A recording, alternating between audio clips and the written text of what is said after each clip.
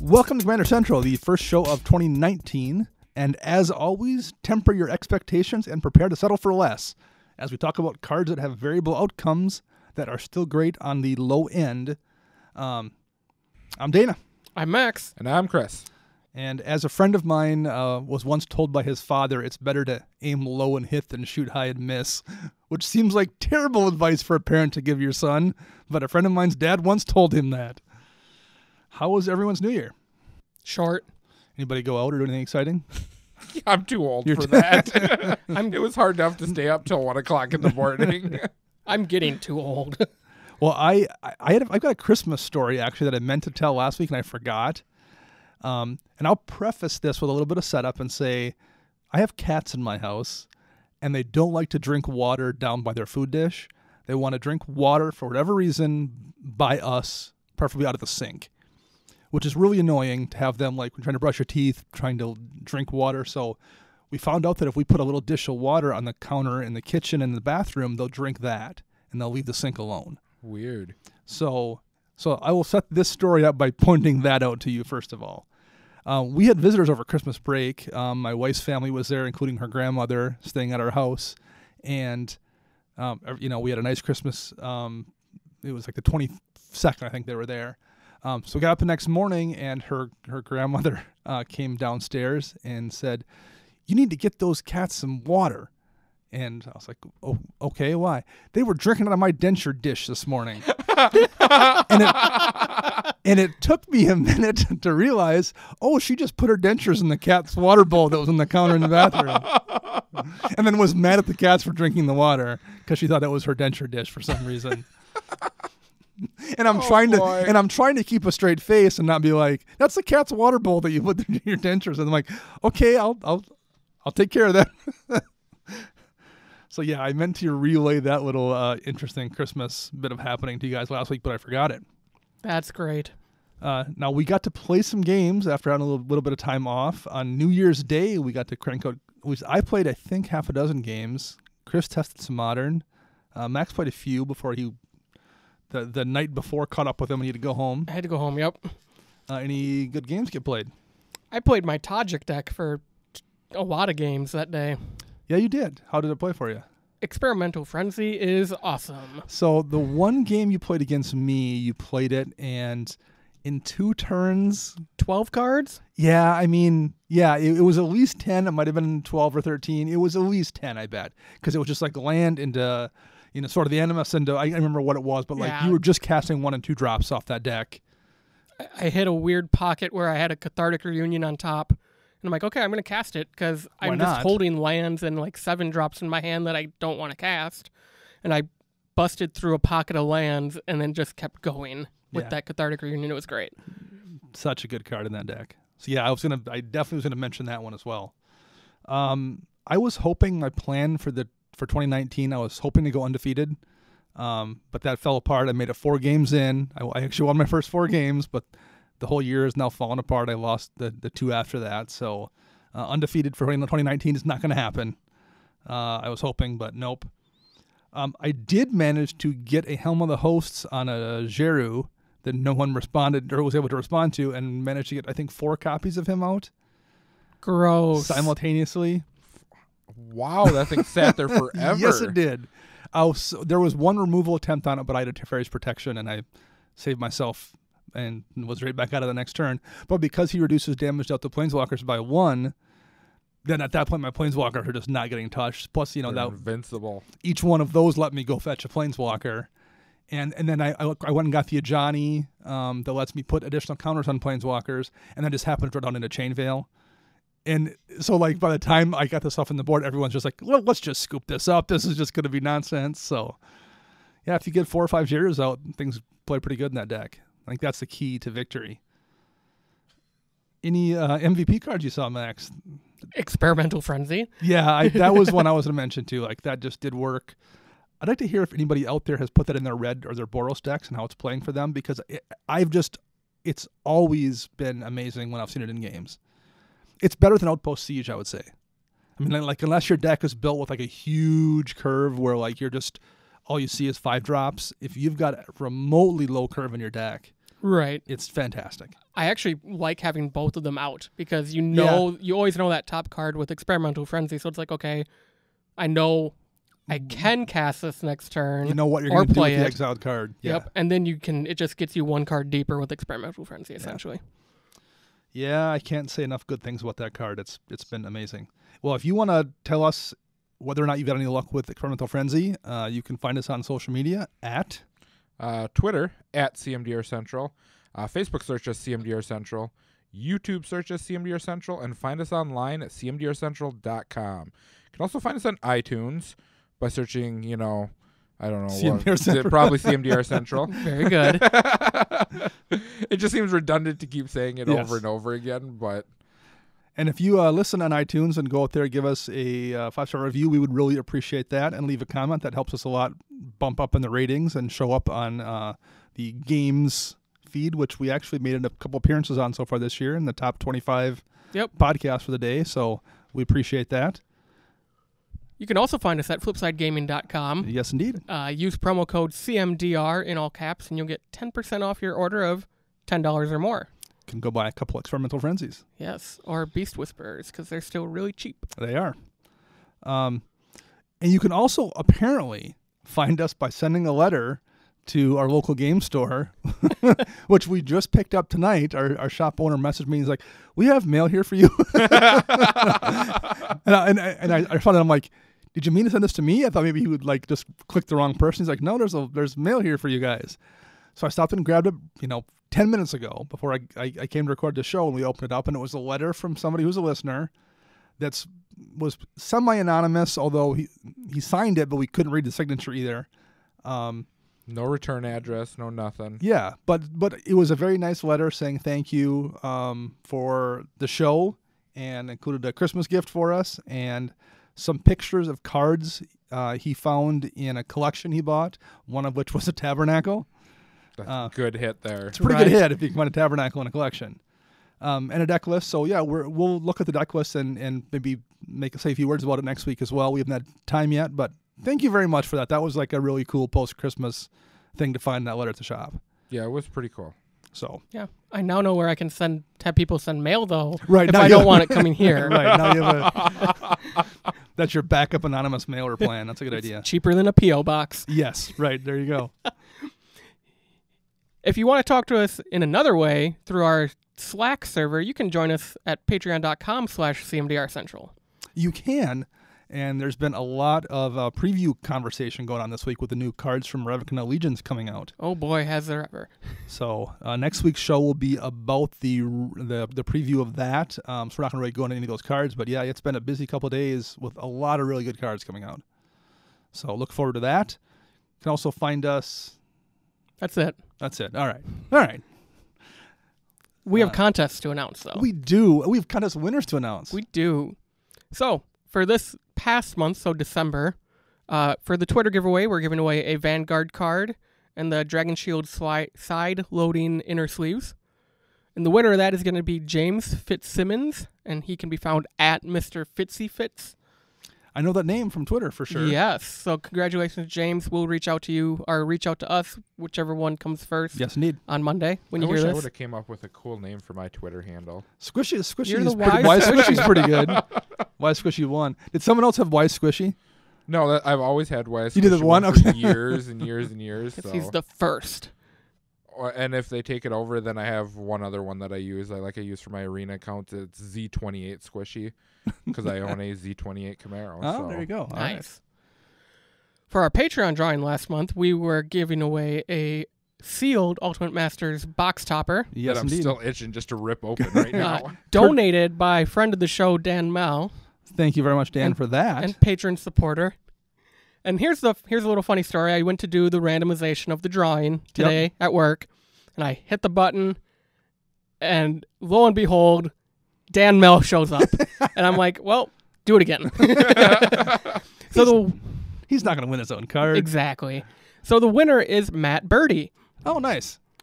So Matt, reach out to us on Slack, or if you're in the shop next week, we'll have it for you. Yes, indeed. Yeah, Matt's a listener who's actually been driving over to play with us on Tuesday.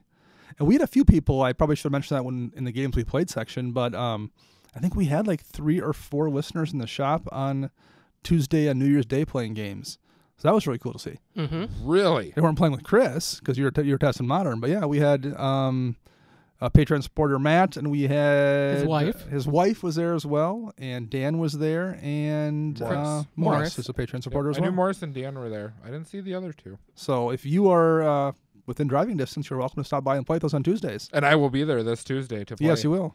Oh, And Alessia. If any of you find a Foil Sacred Foundry laying around somewhere, let That's me Chris's, know, and because he I can't- completely you lost lost mine. From Guilds, right? Yes. Okay. Okay, so let's talk about New drawings. new drawings for the month. Yes. I almost skipped that part. You did. Nice segue, Matt. Thank you. So this month for Patreon, we are going to be giving away a bundle of Ravnica Allegiances. Yes, indeed. Just make sure you continue to support us or start supporting us by the end of January, and we'll get you entered into the contest. Very good. How about our Twitter giveaway? Our Twitter giveaway is going to be a full art altar of a Leyline of Anticipation Yeah. done by local player and friend of the show, Mark Richter. He did a really good-looking Veil of the Nightclad Ultra for me, and the Leyline one looks excellent as well. Yes. He can be found on Twitter at Richter Altars, and he does take commissions, so we'll tweet a picture of the Leyline after the show airs. And then the way you get entered is when you see our weekly show episode tweets, Yep. comment in the tweet, tag at Richter Altars, and talk about a card you'd like to see get the full art Oh, nice. magic done to it. Okay, good deal. That works.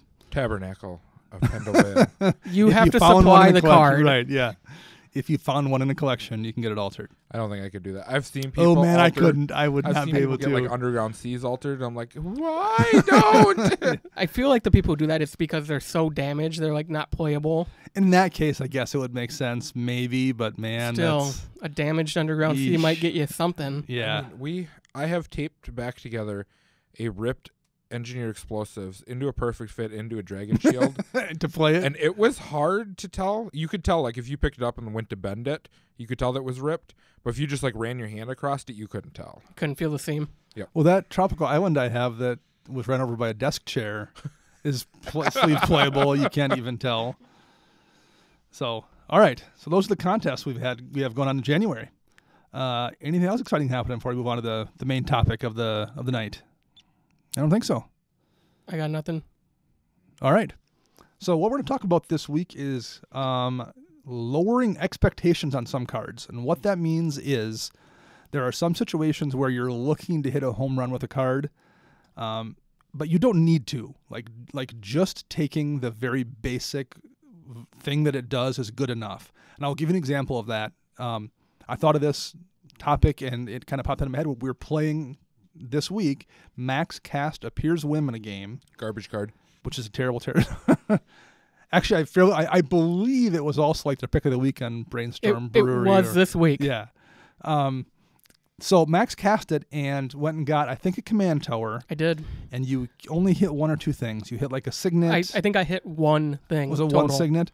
And I thought to myself, oh, that was kind of a disappointing Appears Whim. Usually they're better than that.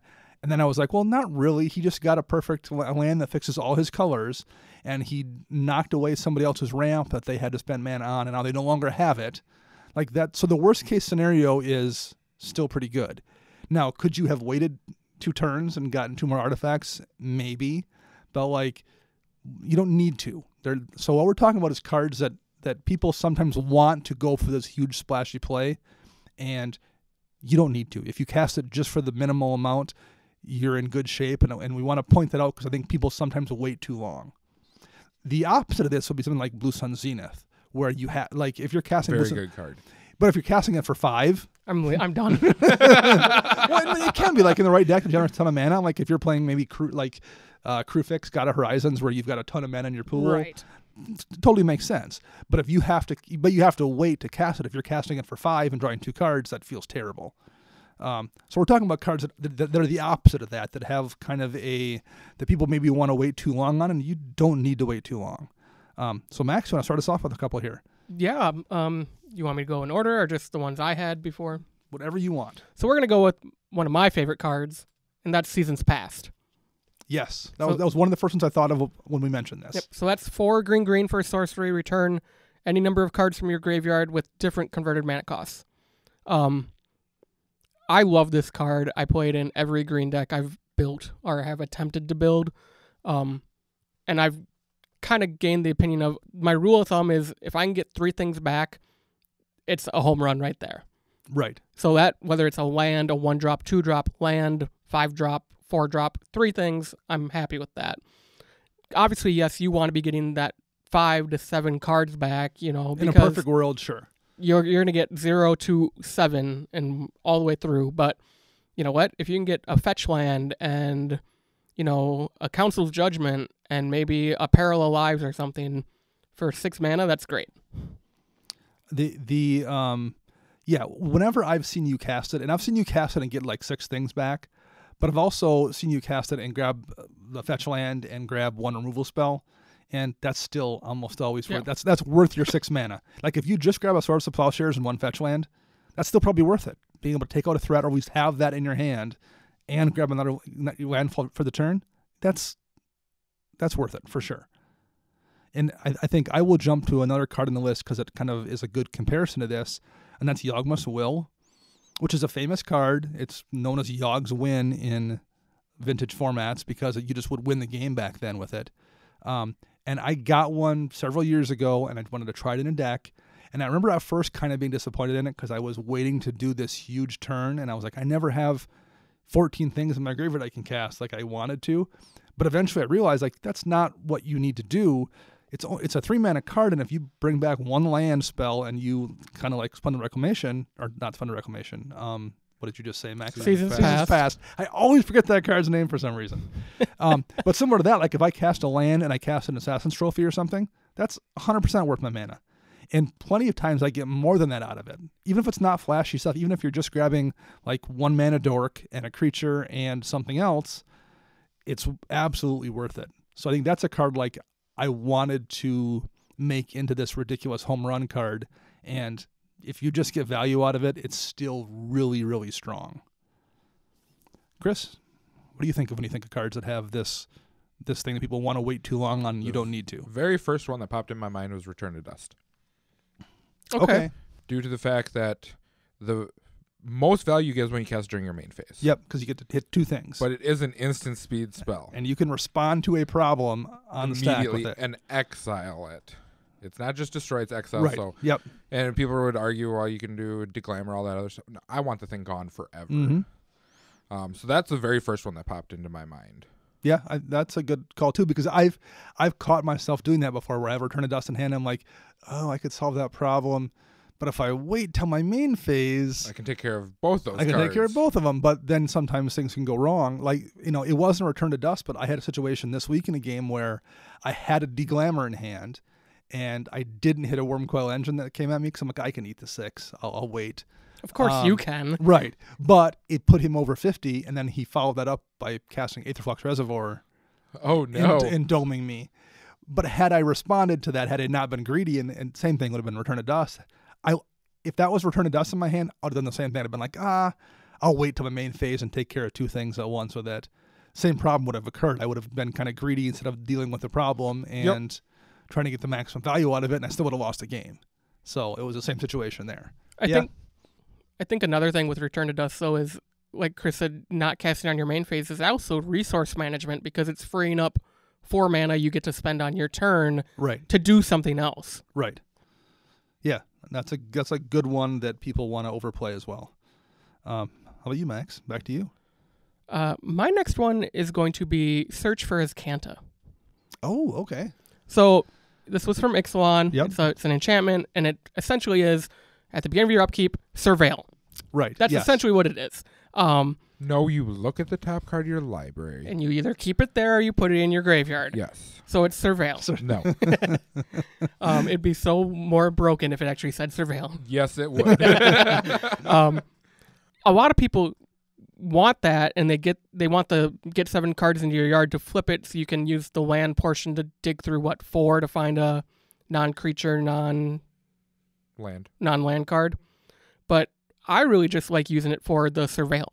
Yeah. Like I run it in my Brago deck, and I rarely flip it unless I like need a blue source. A lot of people don't realize that it's a May ability on flipping. Right. Yes. There's actually an instance that I watched good pal of mine, Nate, playing in Standard, where he went and he looked at the top card, drew. He had like 10 cards in his in his graveyard, and he's like, "Oh, I forgot to flip search." And the guy's like, "Oh, well, you can flip it now." He's like, "No, we're playing, a good game. I'm not gonna take it back or anything." And I'm sitting behind him laughing because I know that he's digging for a board wipe right now, and that's why he hasn't flipped search.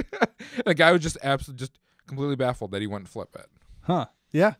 It makes sense, though. I mean, I agree. I would rather have it as Yep. the filtering than I would flipped over most of the time. Yeah. It's free versus paying 3 mana to do it. Well, it's also one of those cards. This isn't exactly the same thing, but people also get a little greedy there where they're like, well, I don't want to put cards in my graveyard. Like, yeah, who cares? You're digging down to answers. If you have graveyard recursion, that's great, but like, don't be afraid to discard cards if you need to. Filtering is really, really useful. Now, I know we preach graveyard hate. I really want to be an advocate that you need cards in every deck that does something with your graveyard, though, too. If you can, because somebody will mill you, or you're just going to discard stuff because you're playing search or you're using surveil cards. I mean, stuff's just going to get in your graveyard. I tend to agree with that as well. I will mention you talked about a standard card. Well, here's another one: Hangerback Walker. Hangerback Walker feels great to cast for 10 with 5 counters on it, but as a standard player, Chris, I bet you saw plenty of Hangerback Walkers with 1 counter on them. Yes. And that's still a really annoying card to deal with. It is. Now, maybe not so much in Commander. You probably don't want to cast it for 1 unless you're, playing Bray or have some kind of combo. But maybe you do. Like, there are situations where you do. It's still good mana sink because it's something you can put your mana into every turn. Like, especially if you have nothing else going on, you just cast them early, leaving up. Like, I like to bluff a lot of players when I'm playing too, so I'll leave up mana. And then, then you can just be like, oh, well, I'll put a counter on him at the end of turn. And Yep.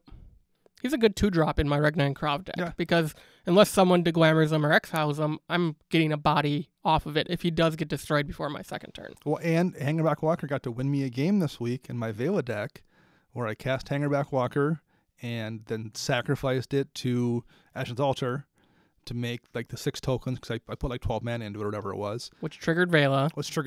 Sacrificed all the tokens, then to trigger Vela like 6 more times. And then all that mana, and then I was able to go cast a tutor to go get I didn't actually get it. The other person conceded because they knew what I was going to go do, but I was going to go get Mere Battlesphere, which would have given me that many more tokens I could have sacked for the Vela triggers again, and that would have been enough to win. So, I mean, like, just cast it. You don't need to wait to cast it for 14. It's still a really, really good card. The other one similar to it would be Walking Bliss, which I don't think is quite as powerful in Commander. Unless you're just doing the infinite, some kind of the trick but with Mikaeus or something. Early on, if you put him down as 1 mana, or on turn 2, so 2 mana into it, but with 1 counter, you can make it bigger. Yeah, right, yeah. Or you can block and then shoot something else off. Mm-hmm. Yeah, I mean, and we're not saying like don't go for the home run because there's absolutely times when like it's worth waiting, but just don't be afraid to take the value either. Yep. Because if all you do is sit there and wait for the perfect opportunity, you're going to lose games trying to wait for that perfect situation where you can hang her back for 14. Agreed. What else you got for me, Max? Does Chris have another one? I have one that Dana's going to hate. Let's do it.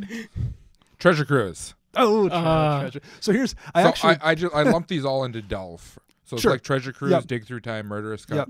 I've noticed a lot of people try to get the maximum value out of it. Like for Treasure Cruise, I'm gonna Delve 7 and pay 1 blue for it. You don't have to do that. Particularly if you have nothing else going on. Yeah. If you're not holding counterspell mana or something, just draw the cards. Yep. Plus, as I just advocated earlier, you need cards that play through graveyard. So if you keep exiling stuff with Delve, then you lose the opportunity to use those cards. I did put Treasure Cruise back in my Talrand deck and cast it this week. I got to cast it this week. And then someone else cast it. They played something to let you cast spells from someone's graveyard. I don't remember what it was. Someone else then cast my Treasure Cruise. Was it that new mnemonic something from Guilds? It wasn't. I don't remember what it was. Yeah, I don't remember what spell it was, but yeah, so somebody else got to cast my Treasure Cruise then. The other thing I want to lump in with Delve too is Convoke. Yeah. I've seen a lot of people go, well, I'm going to tap all these creatures to convoke out a spell. You don't need to do that. I think that's going overboard. A big one is, I'm going to relate this back to Standard because it actually happened to me the other night, was a Venerated Loxodon. So he's 4 colorless and 1 white with Convoke. And when he comes into play, all the creatures you convoke get a counter on him. Right.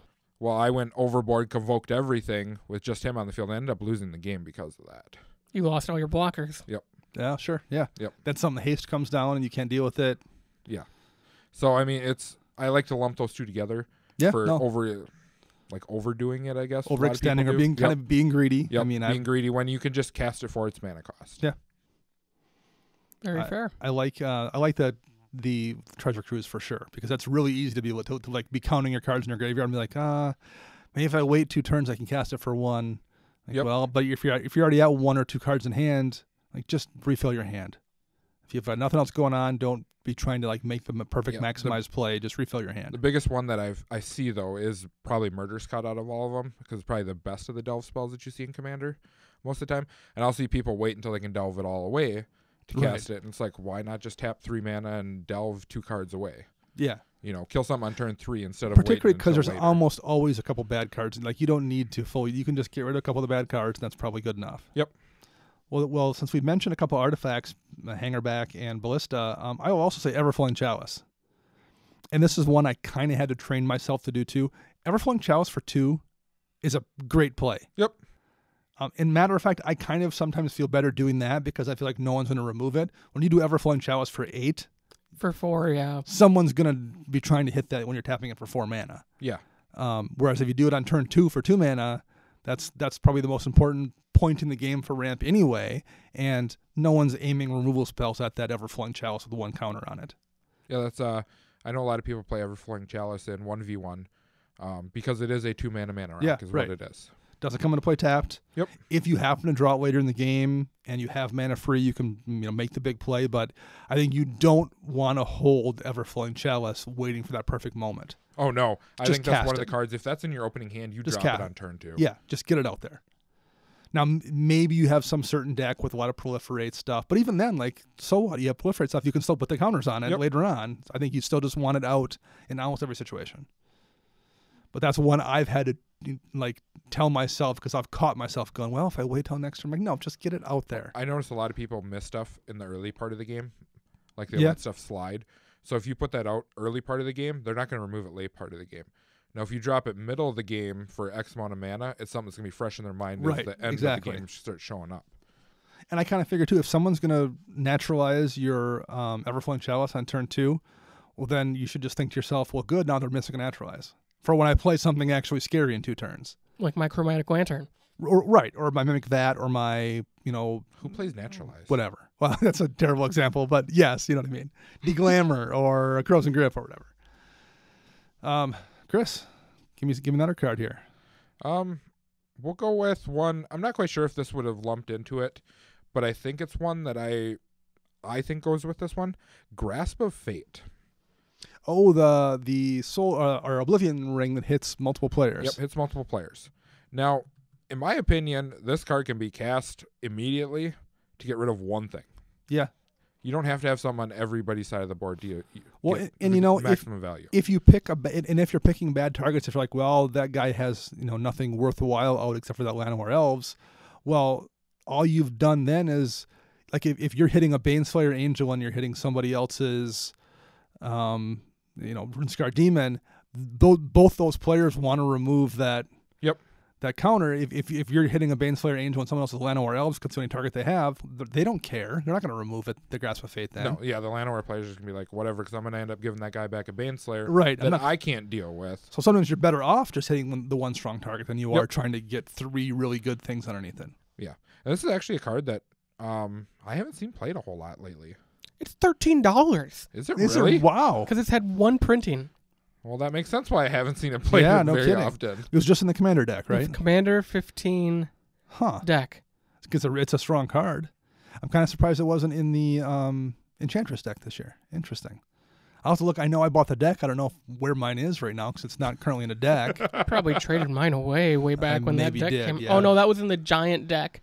I'm pretty sure I traded mine away. It was. Well, I did get one. I think. It would be that or the Daxos deck. I might have been the Daxos deck. That would make sense. It being enchantment, yeah. One more I will mention, because this came up the other night when I was playing as well, was Distant Melody. It's a sorcery for 3 and a blue, and it says choose creature type and draw a card for each permanent you control of that type. Now, ideally, you probably want to have it in some kind of a token deck or a tribal deck where you're going to be able to, name a creature really easily.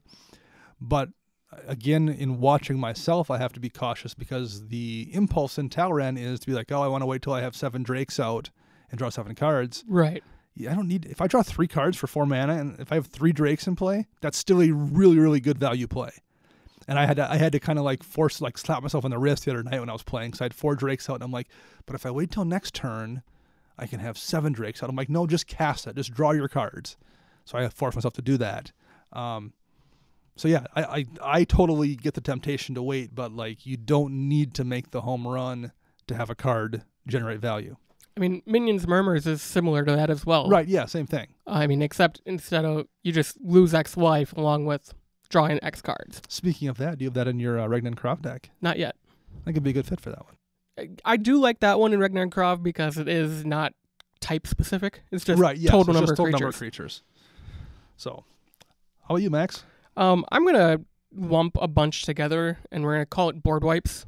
Yeah. Board wipes are great when you can destroy a dozen things. It feels great when you cast that Supreme Verdict when you have 1 creature and everyone else has 5. Right.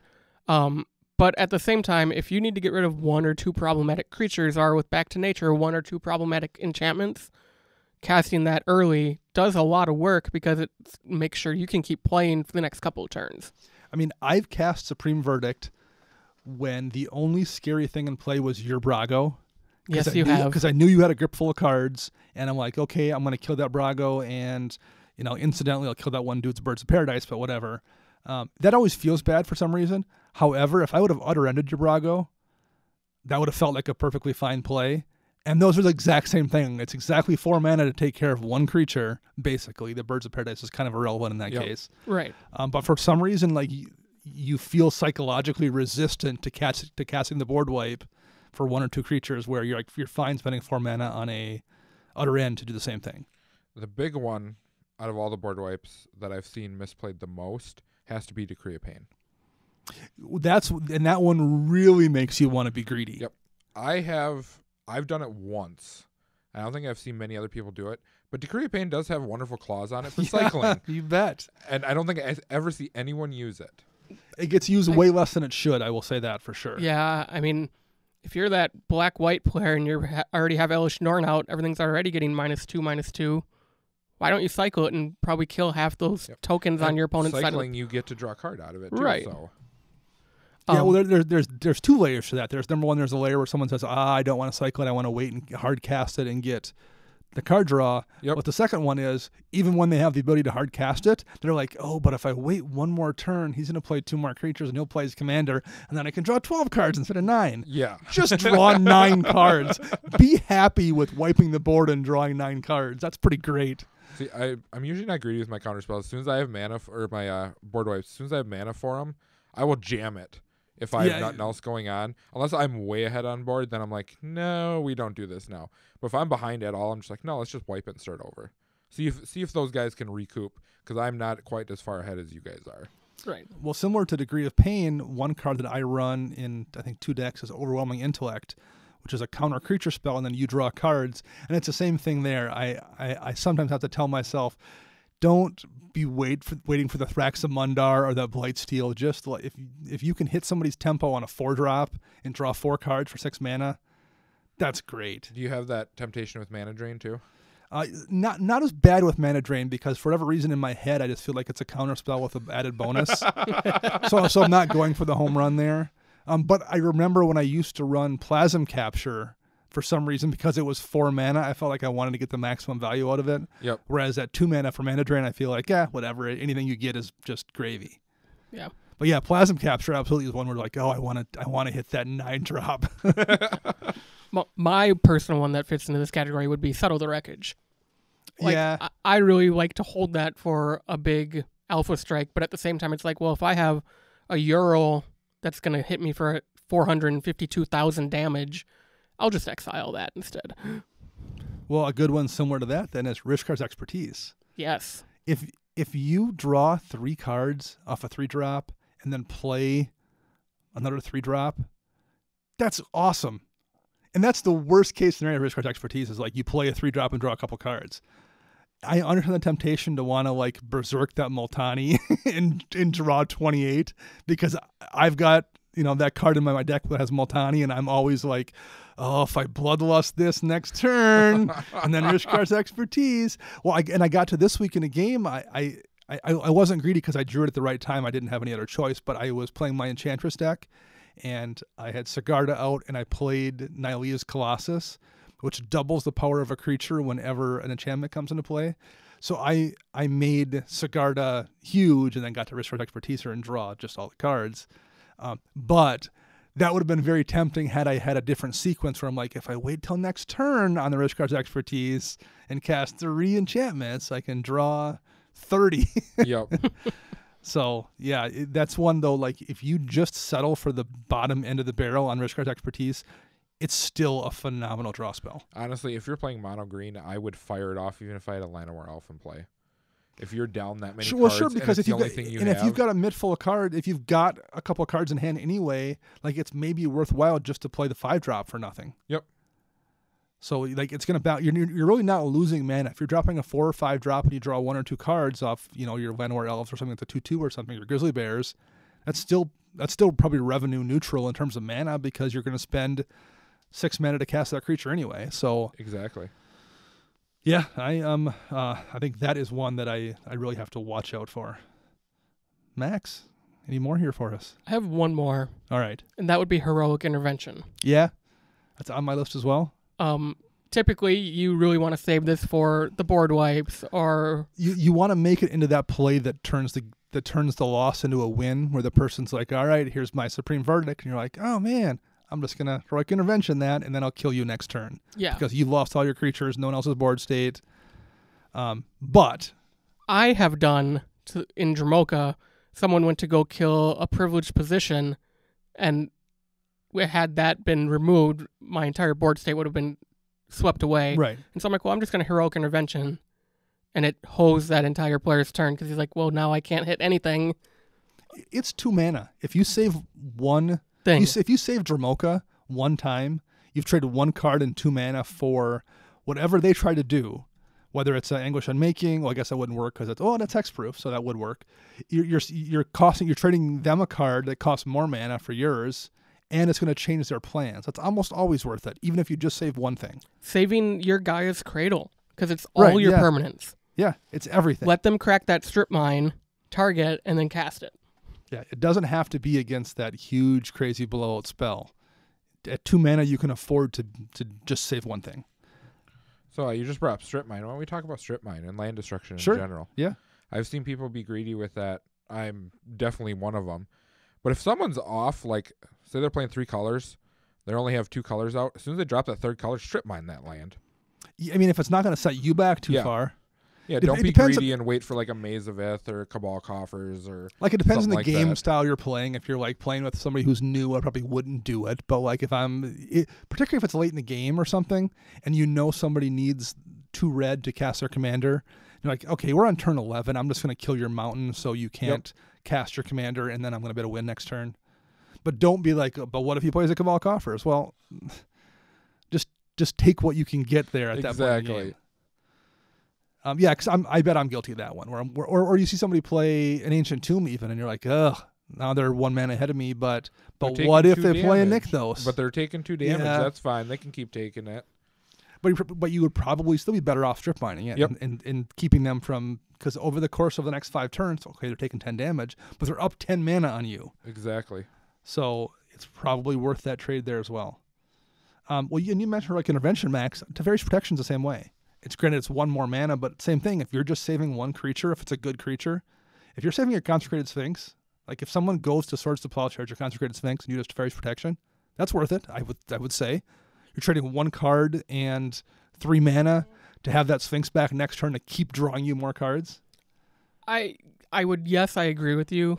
I also think it depends on where the turn order is. It depends on your board state. Because like if player 1's doing it to you and you're player 4, you're now missing out on potentially all those draws.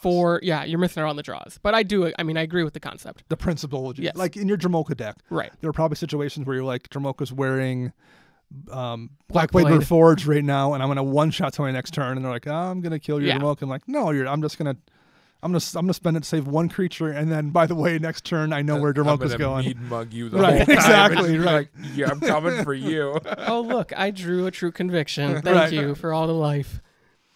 Do you have any more here for us, Chris? The last one that I had, and actually I just saw this now. It was actually lumped in with my Return to Dust. Is Vandal Blast. Oh, yeah.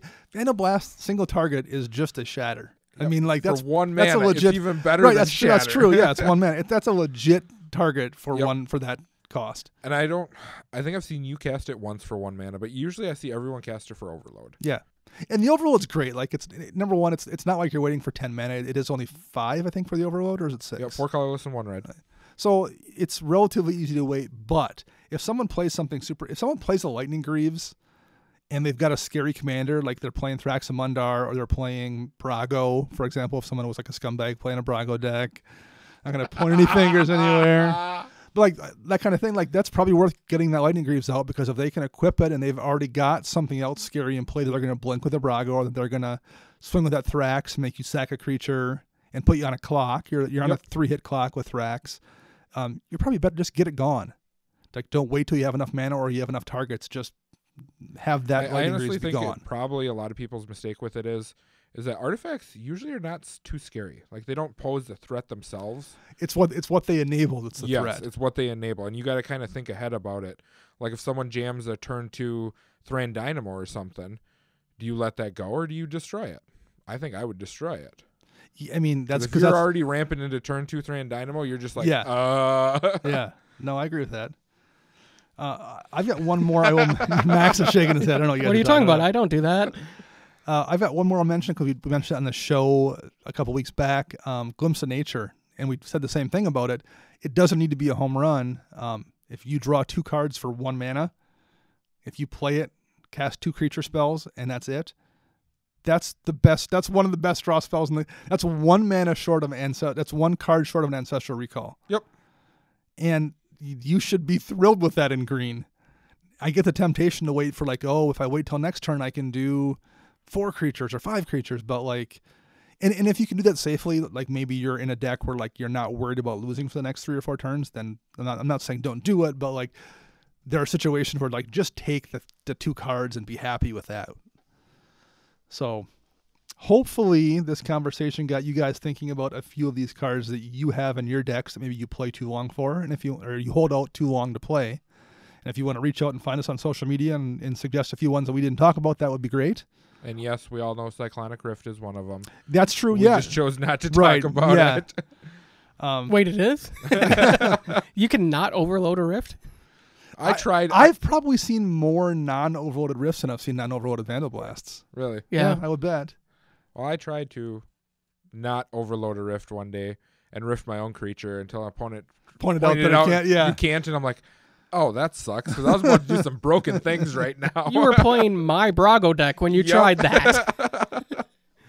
So that would be so broken if you could do that. So reach out on Twitter and let us know of any of these cards that you guys always see played that people need to be willing to settle for less. And I will mention this as well. I think we're going to put this up on Facebook. This was an idea that basically occurred to me as I was driving over here. So this is the first you two have heard of this, but we've talked about homework cards before, like putting cards in decks to try them out. And I think we will grab some people on Facebook that are participating in our chat there and see if we want to get like a group homework project going where people throw out, I've always wanted to see this card and I don't have the right deck for it. Does anyone want to try it out and let me know how it played? So do like kind of an exchange of homework cards to try and then report back. So if you have any interest in participating in that, like us on Facebook, and I will make a post in the next, say this will air on Monday, so I will make something next week about that, and we'll get some kind of a program going, and we'll report back here with results on cards people tested out and what your results were. Okay. So I think that is it for this show, gentlemen. Anything else anyone wants to add? No, I'm good. We will be back next week talking about Ravnica Allegiance. Until then, I'm Dana. I'm Max. And I'm Chris.